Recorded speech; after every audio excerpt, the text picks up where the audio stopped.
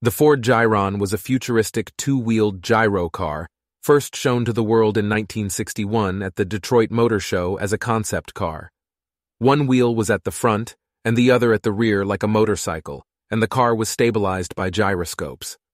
The two occupants of the vehicle were seated side by side, and when the vehicle was stationary, two small legs appeared from the sides to support it. The vehicle was created for research and marketing purposes, with no intention to put it into production. Alex Tremulis was the designer, and the gyroscopic systems were based on Louis Brennan's theories. The Ford Motor Company of Detroit gave credit for the Gyron to Louis Brennan.